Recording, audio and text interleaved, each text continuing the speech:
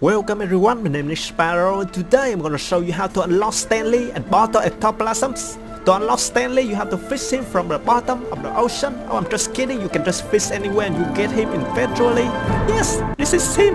I couldn't record the moment I kept him, so I'm sorry, okay? And when you have his seed, you plant him, water him, make him listen to your horrible music, and he will pop up and grab you. So that's it, that's how you unlock STANLEY. And about the bottle Ectoplasms, you can get it from his event. Give him a room and go inside, you will see a tank, and that's where you get the bottle Ectoplasms. So thanks for watching, please subscribe, leave a comment below and have a nice day. See you.